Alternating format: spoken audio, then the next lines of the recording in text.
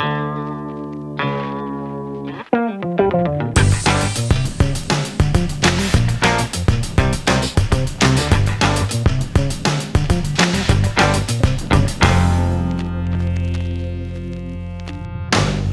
great fun to be here, like every Wednesday.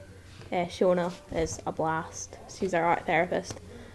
Now this week we're going to look at how we see things in everyday objects.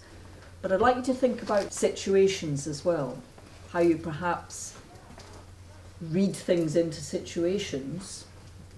You get a lot out of it because it's different topics. We can focus on mental health. I feel like I understand my emotions better because I've got to see them on the page.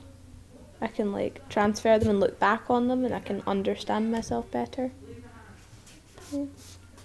So far this school year, we've been thinking about how other people think. So we've been walking a mile in other people's shoes. We've been doing about empathy. We've been doing about all these things. If you use your imagination, you can see lots of things in the cloud formations. What do you think you see, Linus? That's her brother. So I've drawn 4 chickens and then 2 tennis balls and a pair of glasses. If you look at something, others might see it differently, and then you might see it differently, and we just have to understand that we see things differently. Last week it really helped because I kind of see what people think about me. I just realised that not everyone is a true friend, but there's lots of good people and there's lots of bad people as well. Because I trust people really easily, so it made me think that I should not trust people really easily because I usually do that every single day, every single second. So yeah. And there's lots of different things in everyday life. There's hidden things that you don't see. You have to look closely to see everything. So you need to look closer into it and not just say things before you even think about them. I feel like I get a lot about how to express my feelings about it, and I learned so much, and I made millions of new friends.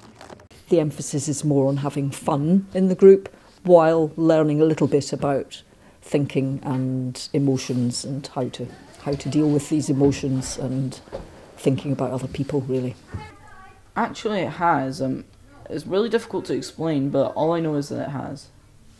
Coming here kind of let me know a lot more about other people and how a lot of people are very different and stuff. I felt like you're more able to express your kind of feelings when we're able to do it. We did the annual retreat for the first time last year, and I was able to do a lovely outdoor session. We went and collected items off the beach and then did some fantastic ephemeral art as well. Ephemeral art being art that doesn't last. Mental health retreat was great. Shona done the art therapy side of it was we done beach sculpture things. We got loads of different materials that we could find on the beach and we just made a piece of art out of it. And I was then able to come back in the evening, so for an extended session, and in the evening we used some of the stuff that was collected to make some more substantial pieces of art. So hot glue guns were involved in this. I think art itself is very therapeutic of some sort. It's good, it's peaceful, it's nice, and also you get to know more about people, I'd say. I have learned that people are different, and also people, it's not always going to have the same thought process, but it's good to see that you have some interests, and I would say it's about connecting with people who have similar interests to you, and also people who have different interests, because it's nice to know about people themselves, I'd say. Overall, I would say art club is a place where you can meet people and where you can do great art and you won't be judged, which I think is pretty good overall. And actually a great thing about the art club is that